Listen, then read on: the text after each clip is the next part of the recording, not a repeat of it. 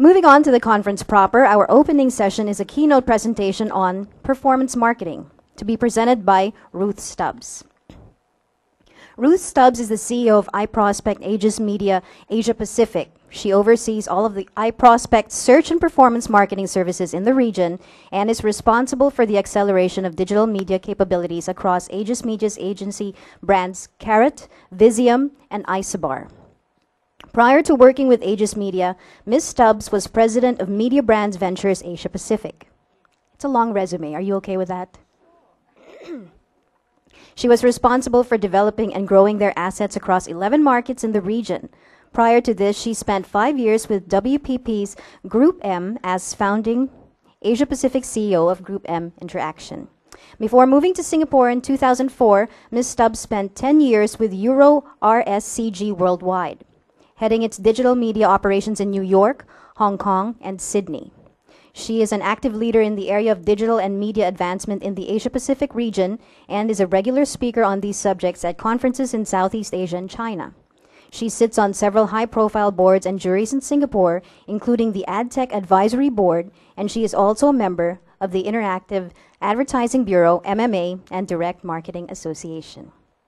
Yes, Ms. Ruth Stubbs, the floor is yours. We can clap a little louder than that, guys. Come on, I'm sure you've had your coffee this morning. I love a good CV. It sort of tends to morph a little bit every time I hear it, but it sounds great. So thank you, everybody, for having me. And now my computer's gone to sleep, so I'm just going to start it up. I never thought in my life that I would be following a Miley Cyrus picture.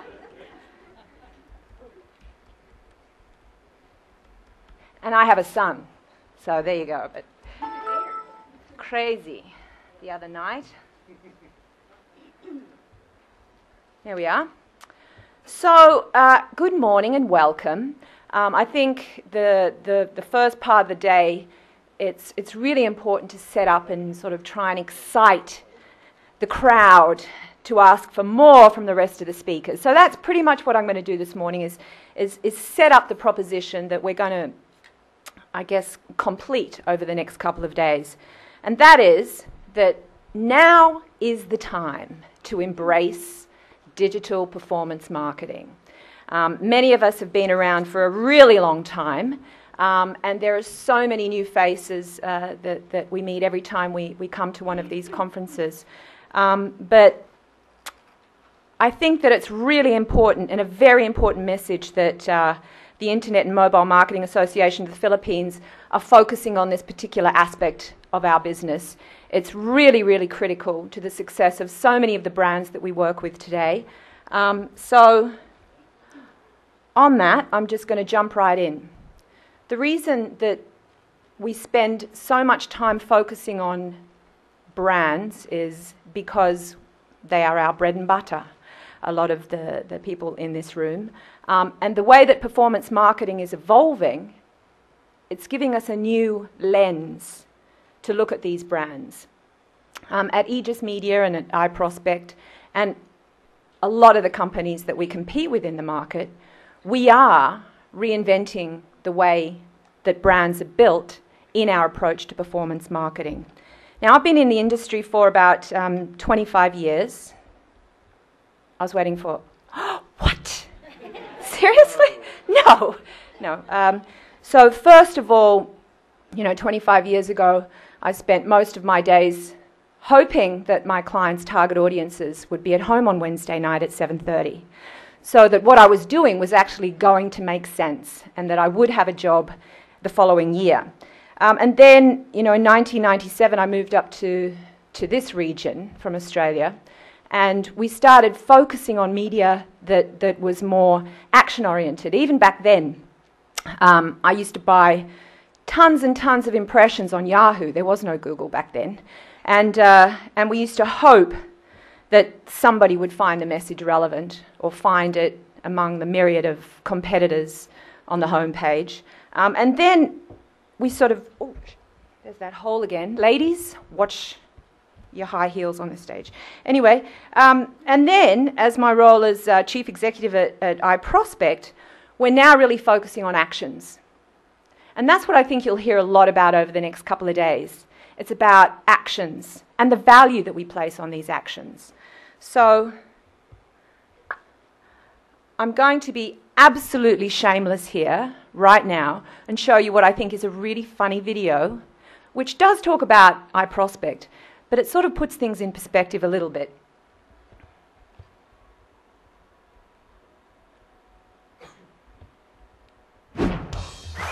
This is the internet. And somewhere in all this digital chaos, there are actually people who want to buy what you're selling. So how do you reach them? Computers, tablets, smartphones, paid search, banner ads, social media? You better decide fast or yeah, you lost them. They're looking at pictures of kittens now. Maddening, right? Don't worry. There's one company that knows exactly how to reach them. Because reaching the right person at the right time with the right message is what iProspect is all about. We are digital performance marketing specialists offering multi-channel expertise and a complete range of digital solutions to... Wait, what? We help you stand out. We eat this stuff up. I mean, we don't even see the data as numbers anymore. We just see a single 26-year-old female shopping online for her next purchase. Bottom line, iProspect helps you reach more and waste less. Want proof? Here's some big numbers to look at. And some more. And some more. Feeling good? Good.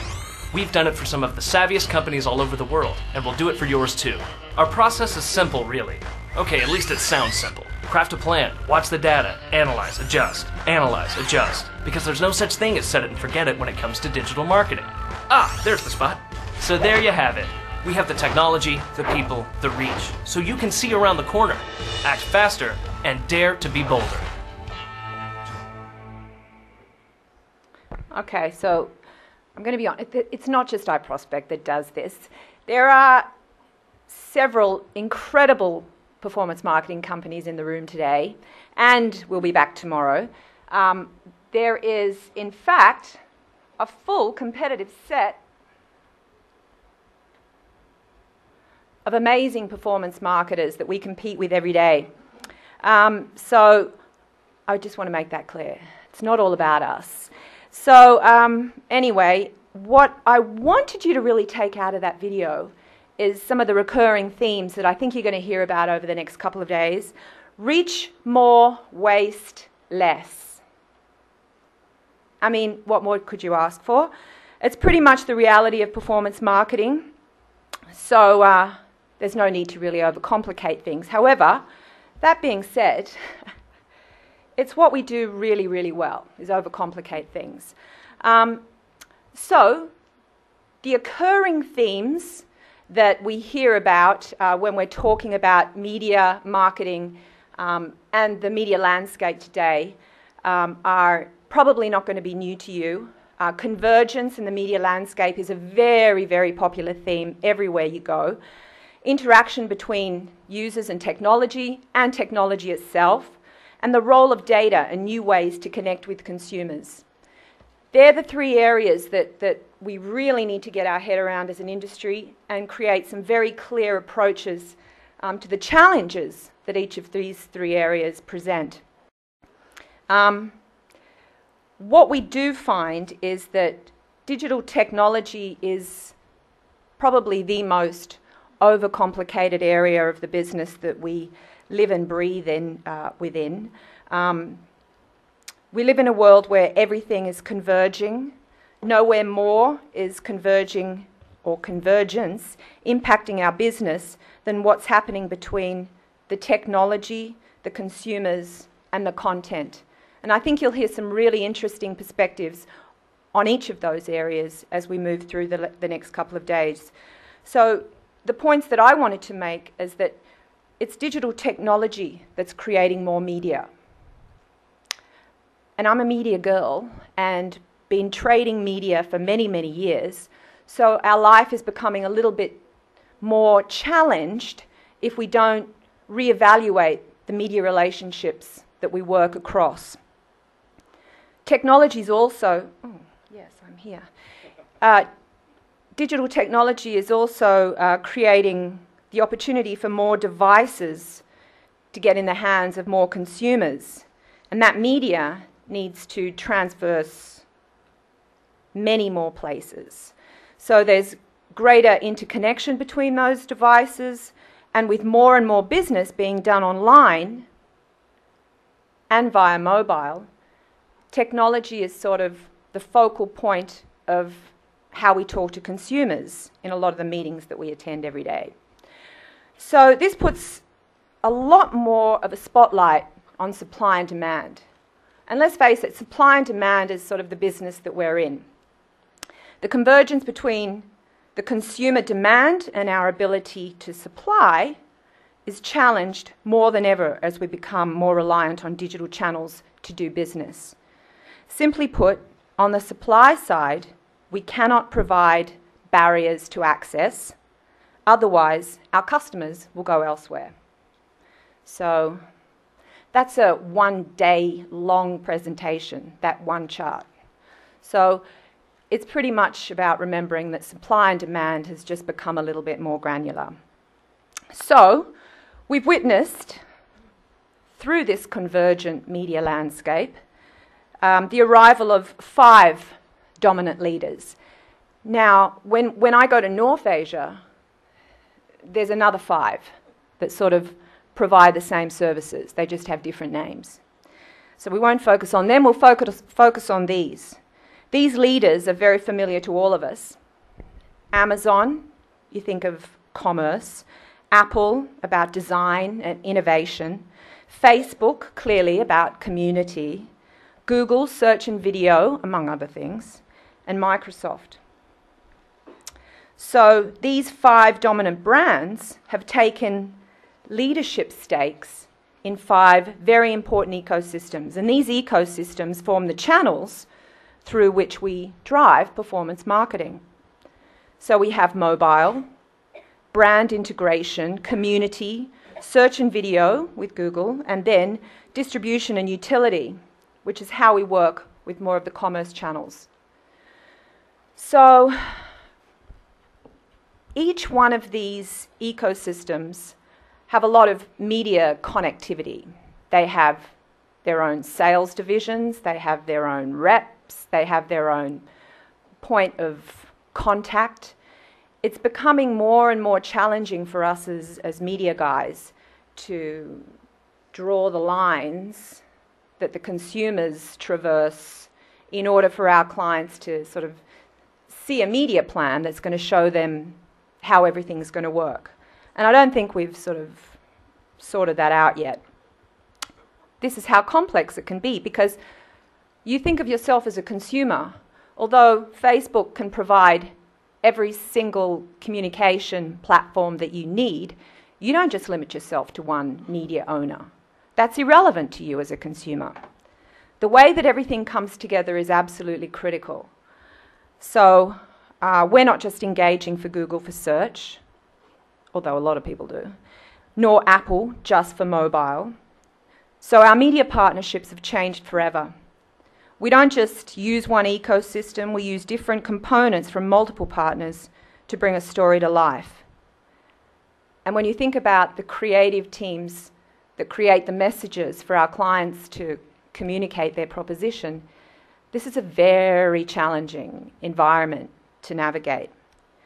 We liken it with some of our clients that have multi-brand portfolios that communicate across multiple platforms as transmedia storytelling. And it's not a new concept, but I think it's something that we can adopt to help us navigate this landscape. So transmedia storytelling, like I said, it's not new. It just has taken a little bit more of a different form when we're talking about performance marketing. So transmedia storytelling, if you're not familiar with it, is engagement with different media, heightening the audience's experience and enjoyment and understanding and affection for a brand or a story. So it's about taking different elements and putting them together, and always the sum of the parts is really, really important. Now, continuing the superheroes theme, this is a little bit like the Avengers. They all have a very interesting story individually, but together it's just a better movie.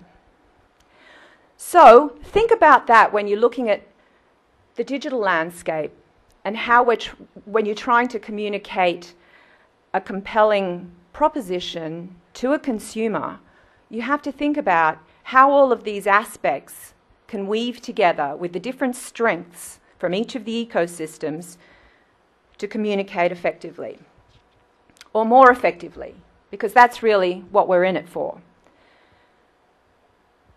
Digital performance is really where data, technology, and media converge. So we need to get it right. There are far fewer opportunities for us to say, well, let's just buy more impressions. A lot of our remuneration today and in the future is going to be based on how we perform. So we need to have a very, very modelled understanding of how each of these components are going to work for us. And that's where the data side comes into effect. So, getting back to the topic, it's all about return on investment. So for many brands, digital media is no longer just a driver of marketing messages. It's a component of the business. And that adds another level of complexity to our role as performance marketers.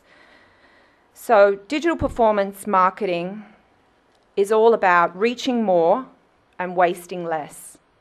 And unless we have experience with the models, it's very difficult for us to be able to predict success. So we need to get our heads around the data that already exists in the market today. Data reveals intent, and it's how we understand what consumers want. So our ability to look at the data and make a pretty well-informed decision on what a consumer wants is a reality today. When you look at the terabytes of data that are available for free in the market, we're able to put a pretty good hypothesis together for any of our clients looking to achieve an action. One of the best indicators of intent has been sitting right in front of us for a really long time, and that's search. Search reveals the world's intent. So it's a very, very powerful use of insight.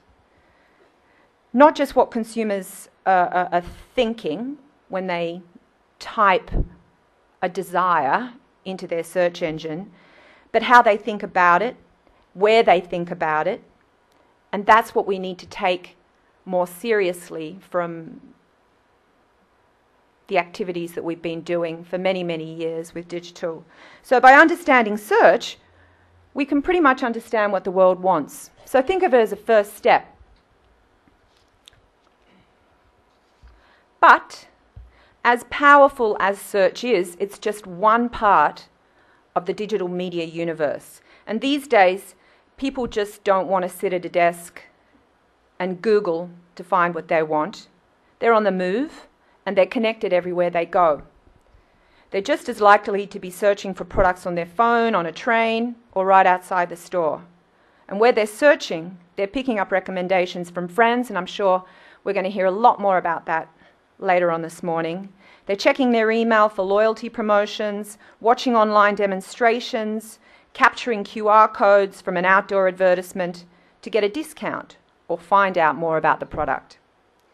In other words, they're navigating the media universe that's incredibly globalized and more converged.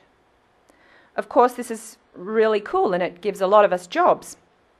We now have so many ways to create an amazing customer experience, and that's what our clients want. For brands, it's sort of a double-edged sword because it's harder to be heard. So how do we get them to listen?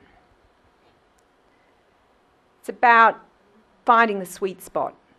And again, that's where data will reveal all that we need to know. By optimizing activities across multiple channels, we can find the exact point where a customer is ready to engage with our clients' brands and create and reveal a really engaging experience so that they just can't do anything except act.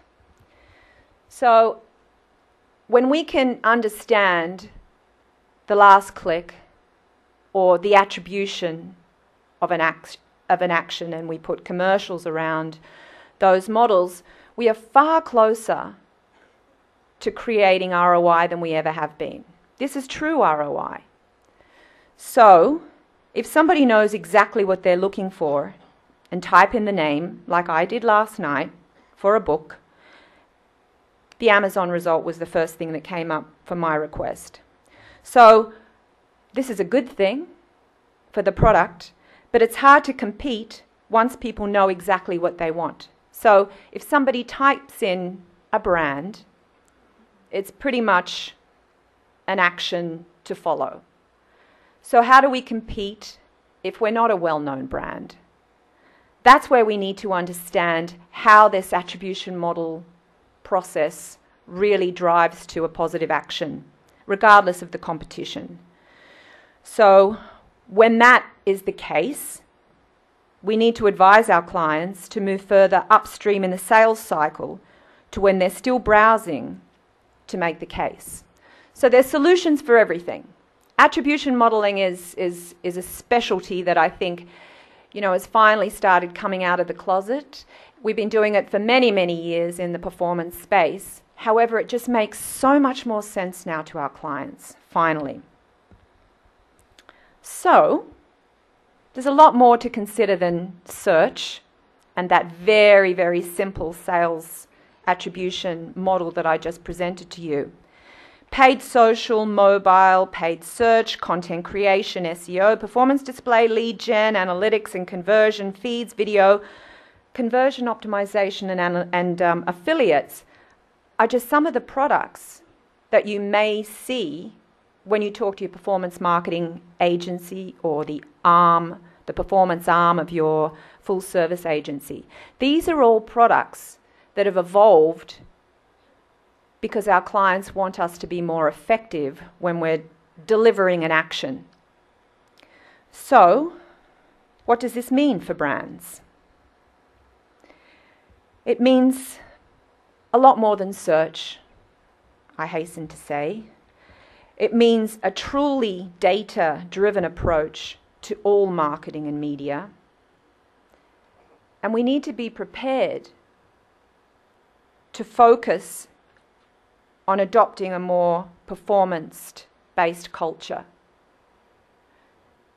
So when we pitch today, we ask our clients, hand on heart, to pay us once we deliver the results that they're looking for. Of course, you've got to pay for people's time, but the confidence level has never been higher. The models that we've created, the data that we have at our fingertips, makes it far more real to deliver a 387% increase on card applications for American Express, or a 700% improvement on ROI when Adidas launches a new shoe. This is the reality. There is far less guesswork involved, and I think it's conferences like these that make our clients very aware that it's not just the small online shop that's working with companies like iProspect and many of the other competitors in this room. These are big global brands, and we work with these brands, as do many of our competitors, every day to deliver performance goals. Their CMOs are still interested in reach, and they're still interested in more traditional brand media. But the goals that we allow them to achieve help deliver some of the most effective ROI they've ever seen. And our role in the bigger scheme of things is becoming more and more important. It's more and more important for us to have the right people talking to the clients and to the media owners about what we expect. And these brands will continue to spend more and more because they're seeing more and more results. But making sense of the data is critical. For a few years, some of those large brands that you see were doing a lot of these activities in isolation. And when we think about the transmedia story, there needs to be a central focus that is bringing together all of that insight in order for us to deliver the end game. So looking at the information that is delivered to us in these pockets and bringing it all together is absolutely critical for us to be able to drive success for those big brands, because they're pretty impatient. So in order to become a performance marketing centric organization, as I mentioned at the get-go, is we need to understand how convergence and the media landscape has changed and how it's impacting marketing dollars moving forward. We need to understand the interaction between technology, the various devices that we have to be applicable on, the various devices that create a whole new consumer journey, and the role of data and the new ways to connect with consumers needs to be front and center in the planning process. People need to be consulting the performance marketing data leads before they even start to look strategically at where the brand needs to compete. So our recommendation is identify your partners, listen to everybody, and make sure that you test and learn. It doesn't cost a lot of money, but the results will really surprise you. So driving digital performance is a theme that's not going to go away. And I believe that it will be front and center in some of the world's largest brands' marketing strategies in the very near future. And if we don't know how to address it, then we're going to miss out on the opportunity. So over the next couple of days, I think there'll be a lot more detail around how to be successful. So hopefully you'll be taking lots of notes. So thanks, and I'm really looking forward to some questions. Thank you very much for that, Ruth. If you could join me, please, on stage. I know that's a little bit of a pothole right there. So you heard it from Ruth. She would like to hear questions from the audience, please, because I think it's really a learning experience, this whole process, isn't it? Can we ask for another microphone for Ruth, please? Thank you, Kuya. There you go. So we wish to invite the audience to participate in the open forum. Please approach the nearest microphone. Oh, there you go. There's a willing victim. Hi. Hello. Hello. Kindly state your name and company. This is on? Yes, it is. My name is Ray. I'm with PhilStar, but I used to be with Amazon. And you talked a little bit about ROI and the last click, trying to understand the last click. And in the world I came from, the last click was an online purchase. So I have two questions that are related. The first one is, what % of iProspect's business in the Philippines involves the last action of the customer being an online purchase, as opposed to the last action being something they need to consummate offline, such as they download a coupon, go somewhere else, or they buy the Adidas shoe in the store? I consider this the last action being consummated offline. So what % of what you're doing now has the last action consummated online versus the last action consummated offline?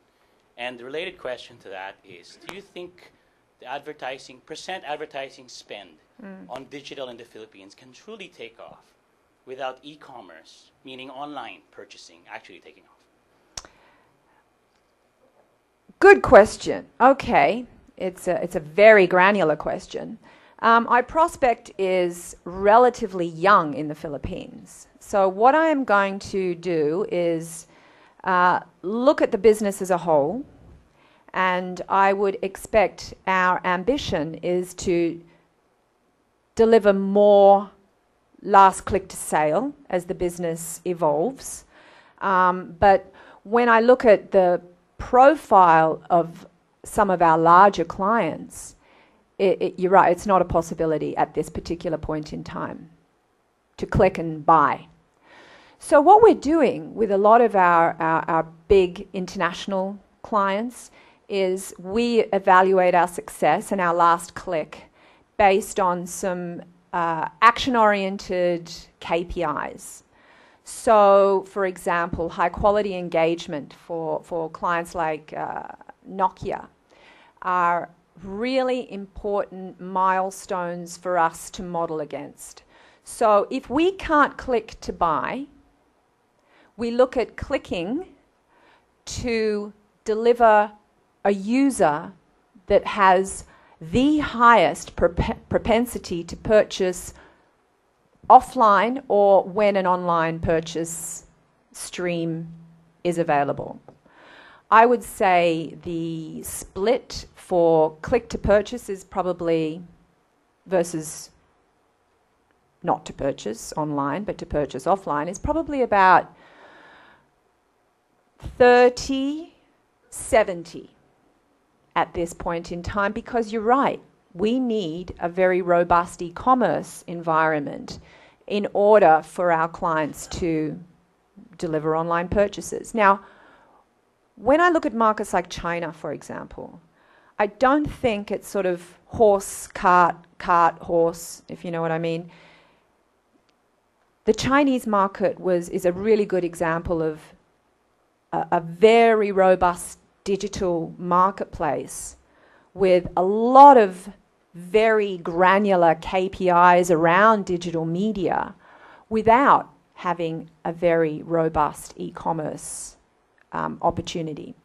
The e-commerce opportunity is probably 3 years old in China, but before that it was very, very tricky to buy anything online directly because of their payment models. You could put your hand up and say, I'll reserve that, and then you guys come and collect some money and then bring me the product. I think that we do need to have a more robust payment method in order for e-com to take off, and then I would expect our business would be reversed. 70% click to buy, 30% more brand, audience-oriented KPIs. Yep. Thank you very much for that question. You can also tweet your questions. I'm not sure if you already have. Do we have a tweet question? Not yet. It's a shy morning for everybody, isn't it? It is. One thing I do want to, I thought that was a great question, and I think coming from Amazon, it's very focused on click to buy. When you look at iProspect as a business, and it's a big business in North America, in the UK, in the rest of Asia Pacific, in markets like Australia. The business is, in markets like Australia, there is a lot of click to buy, but our business is still probably 50-50. Performance marketing is very much about delivering somebody that wants to purchase an item or is going to convert or is going to deliver an action. But a lot of it is about really focusing the consumer to a decision that has far less ambiguity than traditional marketing methods or traditional media methods. So I think that we will always have an area of our business that will be about finding these high quality engaged users and retargeting them with other messages about brand loyalty, about announcements about new products. I think it's not always about the sale. Well, I guess for me as a consumer, it's about trust. It is. You know, knowing that, okay, I may like what it looks like when I see it on the computer, but then I don't know if it'll fit me or if it'll get delivered. In the Philippines, let's say here, show of hands, who likes buying online over going to the mall? Would you say that's a what, 30%? Who is a mauler? Who is a mall rat here? Who would rather, because you want to see the product and you want to feel it, right? You want to try it. Mike, you are a mauler? Embarrassing. Okay. You have to buy online, Mike. Not allowed. You know, I think it's a really good point. There are certain things, I have friends that buy everything online, and I think, why would you go and spend that much money on a handbag on the internet, for goodness sake, when you can go in and get a cup of tea, try it on with your outfit. I personally would never buy a handbag on the internet. However, I do buy sports shoes, I buy sport food, I buy tubes for tires, I buy a lot of stuff online. I buy books, like I did last night, online. I don't really need, I've experienced it before. It becomes I am already a loyal customer at that particular point. So But you're probably a loyal customer to the process. Like, let's say you buy from an Amazon. It's a trusted venue for it. Whereas I think out here, we're still craving for that particular avenue where, from the delivery point to, knowing that the product is in good condition. Yes. I think that's where the discrepancy is in the Philippines. So there's a lot of work to be done still. And I think we have, who do we have here? That's a speaker this afternoon or tomorrow from that market, So, but we have Ruth Stubbs is only going to be here. Are you going to be here tomorrow as well? No, unfortunately. But your questions are only going to be valid this morning. So there is a Twitter question. Okay, let's see if I can read it. Here, from Tony. Is this the one? Yes. Ruth, you said you ask clients to pay for results, but of course people must be paid for time. So how would you balance the two? We call it a performance incentive, and we do. All of our clients understand that we are a business as much as they are a business, so we do increasingly apply performance incentive to our business, and I think that that's not unusual. Many of our competitors and our partners also apply an incentive if you're in the performance space.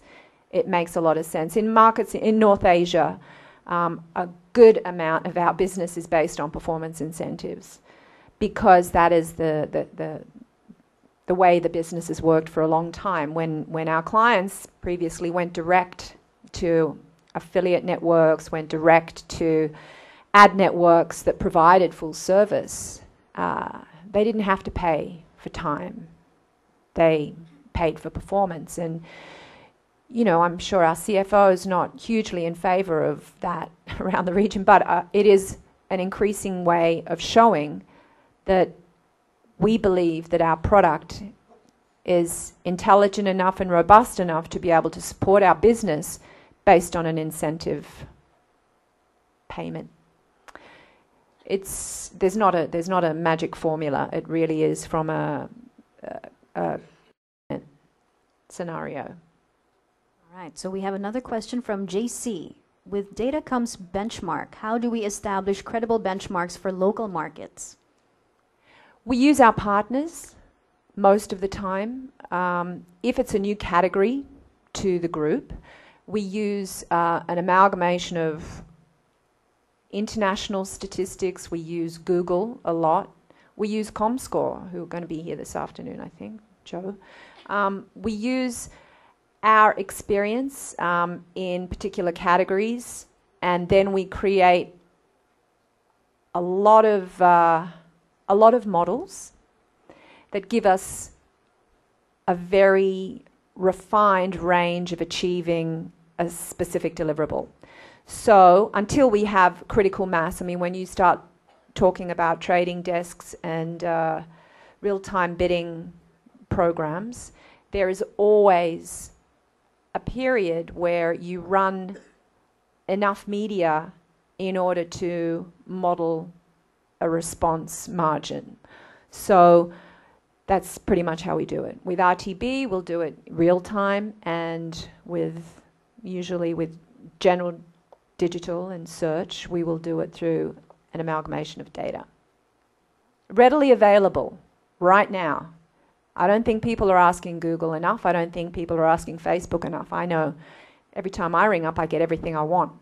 So clearly, not many other people are asking them. What's the last one? There is no other question. I think this lady is, are you going to stand up for a question or, oh no. Okay, but you were talking 25 years that you've been in the business. How, of course it's evolved a lot, but don't you wish sometimes that you go back to a simpler time? There's a yes and a no answer for sure. Do I wish I was 25 years younger? Well, apart from that. Apart from that, can you imagine yourself at 25, let's say? Or I'm not saying you were 25 then. My goodness me. But imagine yourself that young and going into this sort of industry now. Isn't there so much more to learn, though, for someone just starting out? Well, I mean, it's an interesting question. In 1997, when I came to Manila for the first time, I mean, there would be two people in this room. My client and my boss. And that would be it. That would be it. So I think that, we do know a lot more now, but the principles are pretty much the same. And we're still working with some of our old friends. I mean, Yahoo's still around. Thank goodness. But yeah, I think the principles still apply. I mean, we trade and we buy more if the inventory is working. We have target audiences that we need to buy against.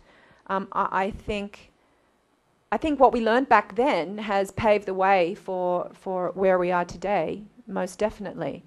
But I don't think that there are enough people from my profession engaging seriously in this area. Television's incredibly important, but before we know it, it's going to be a biddable commodity, just like display inventory. And we have to get our heads around it. And I must admit, I haven't ad-served a campaign for 7 years, just a long time. But then I would expect that 90% of the people we work with in our offices have never done that, so they don't understand the basic principles of what is about to be the future of our business, which is tricky. I think here, though, television is still very big. It's very big everywhere. But how many people watch news, let's say, online as opposed to watching it on TV?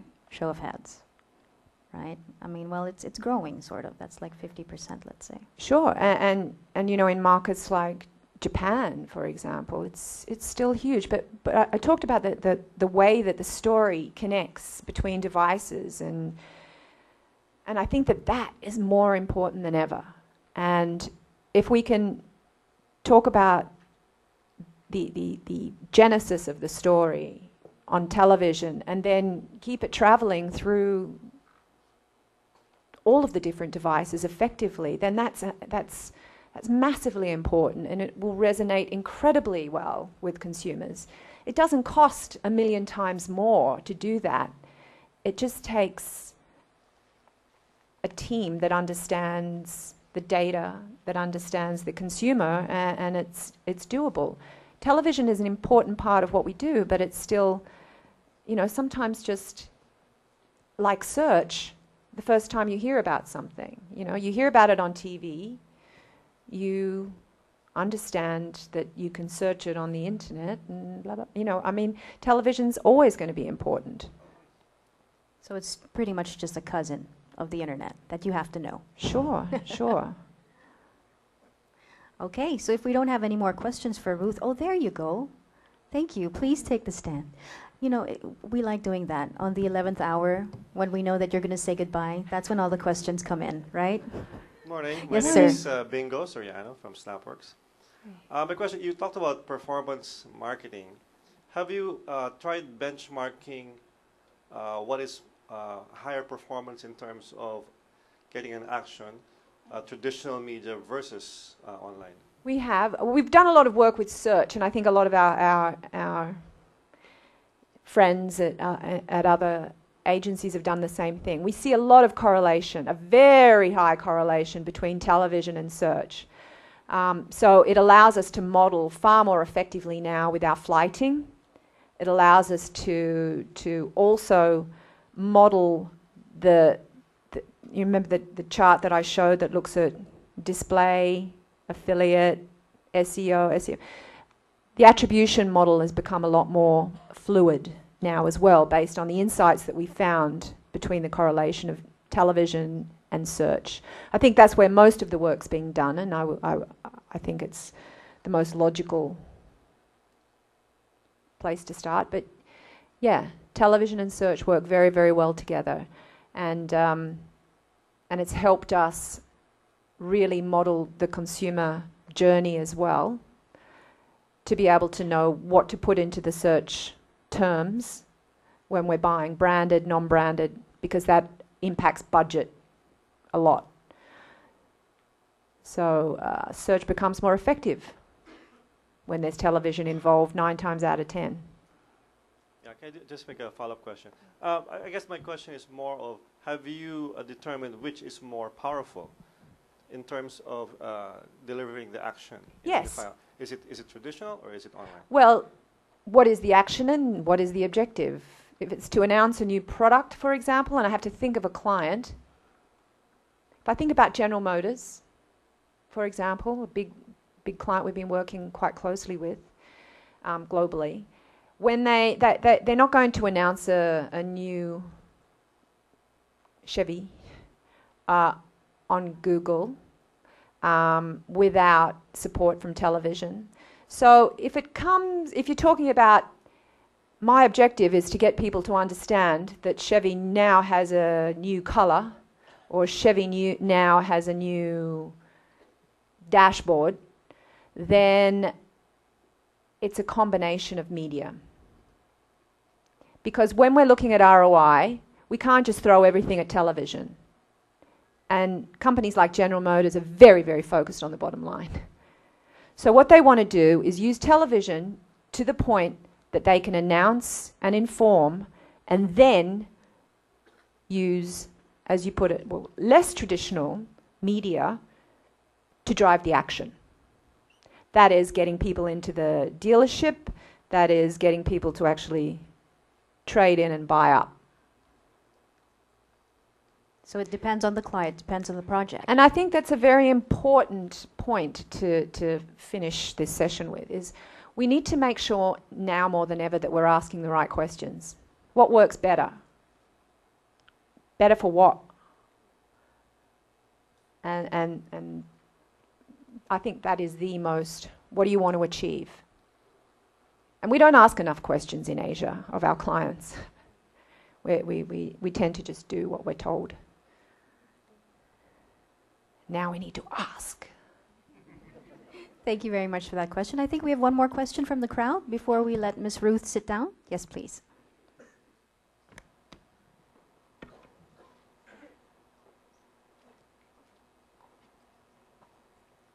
He's getting the question from his phone. No, actually, I had to type it down because there was a lot of, information going through. Okay, go ahead. I'm Alan from iProspect Philippines. Ma'am. Hi, Alan. Yes, ma'am, you should. I know. All right. In many sessions that we've attended in the past and even till today, the emphasis on convergence has always been clearly stated one way or another. Mm-hmm. And it has always been playing in my thoughts, at what point will digital media take the lead in advertising? Or in your 25 years of experience, do you think that that is going to ever happen? And if it will, how soon do you think it would take? I think that's a great question. As an organization, we've been talking about this very seriously over the last few months. And I really believe that the more our clients' businesses rely on hard metrics, immediate results, the more companies like iProspect are going to be expected to lead the conversation. And I truly believe that a lot of these big brands that we work with in more traditional ways are becoming more focused, whether it's because budgets are being squeezed or it's the economic environment that is forcing them into that position. But they are more reliant on the areas of our business that can give them immediate results. And whether that's iProspect, whether that's Isobar, whether that's Neo, Performix, those guys will need to be prepared to take the big seat at the table a lot sooner than we would expect. So yeah, it's going to happen. It already is happening. Good question. Okay, so maybe just your parting shot to everybody for the conference and what they should really take away from it. I would like to leave you with something that I just mentioned, which is we need to be asking the right questions. And I don't think those questions are that complex. It's something that may sound a bit cheeky sometimes, but we need to make sure that we ask the question, which is, what do you want? And I understand why it's a little bit scary to ask those questions to some of our big clients, but it helps them to understand, set expectations. What are you trying to achieve with the money that you're spending? Because if we understand that, then we'll bring in the right guys to deliver it. And there's tons of them. All right, so with that, we'd like to give Ms. Ruth Stubbs a very, very warm round of applause. Thank you very much for being with us.